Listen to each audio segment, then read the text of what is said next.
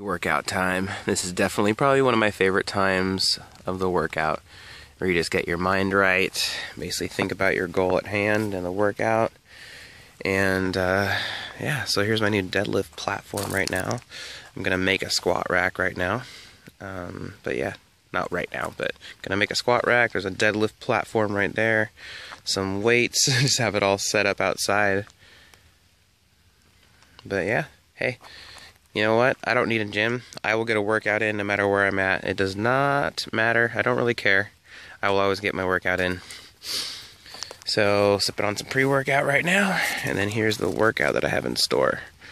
So, I always log my workouts. I always write it down, and I basically go through as I'm working out and just kind of leave notes, how I felt, how strong I felt, energy level, you know. So basically, if I need to adjust my nutrition based on my workouts, then I can do so. But I can also track my numbers and then see how my progress goes up. But basically starting off with deadlifts, a lot of volume with deadlifts.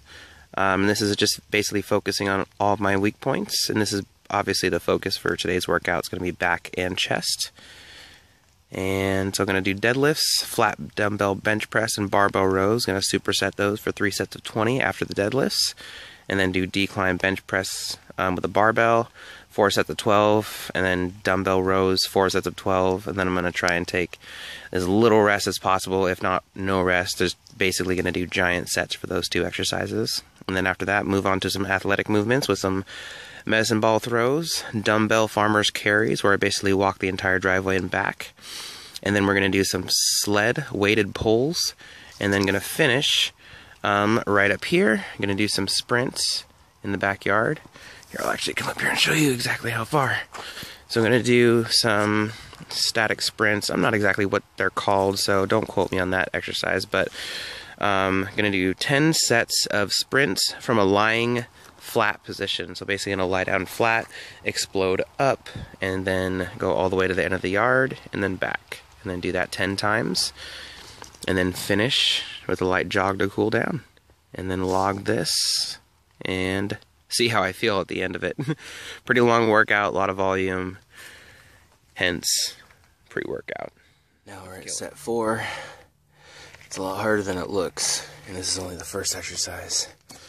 My deadlift form needs a lot of work, so I've been recording it and critiquing myself. And a lot of you out there, if you're unsure about your form and you can't work out with somebody at the time that you're trying to work out, record it on your phone. Just record your form on your phone and then kind of critique your form. And because for me, I need to make sure to keep my bar path straight and not round my back. Those are kind of the weak points I'm working on my deadlifts.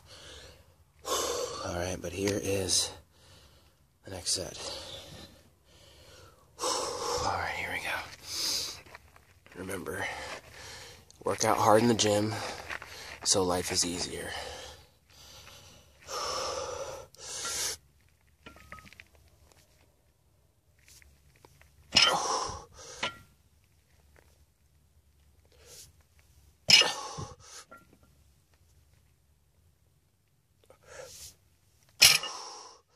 Workout shake, a blender full of goodies. Alright, well, what do I have in here? I have a banana, I have some oatmeal, I have 1 serving of glutamine, 1 serving of creatine, 2 scoops of Performance Chocolate Whey by Muscle Milk. I'm not sponsored by Muscle Milk, obviously. I just like to tell you guys what I am taking. That's why I just keep saying the name. I'm not trying to sell any products. But yeah, 2 scoops of this, and 1 scoop of Patriot Power Greens in there as well. So all that in there, and a scoop of peanut butter on top, 1 serving. So yeah, don't know where the lid's at, so it's gonna blend it up. Just was in the mood for a shake today.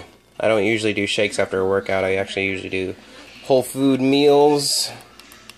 Just like chicken or lean beef, or you've seen my other videos, you know what I usually like to eat. So I'm just kind of changing it up today, and this felt like a shake. So there we go. Alright, well, thanks for watching this video. Comment, like, and subscribe, and I'll see you in the next video.